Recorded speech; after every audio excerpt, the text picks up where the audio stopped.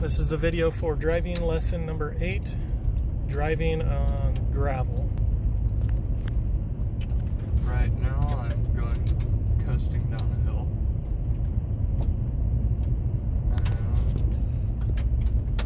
And trying to stay between 30 to 35 miles an hour.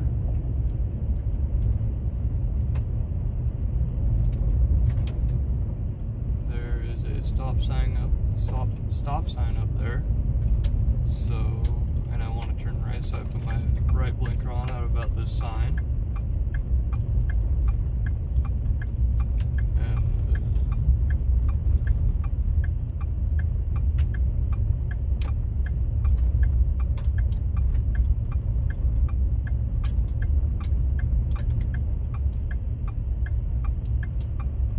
Start slowing down up here.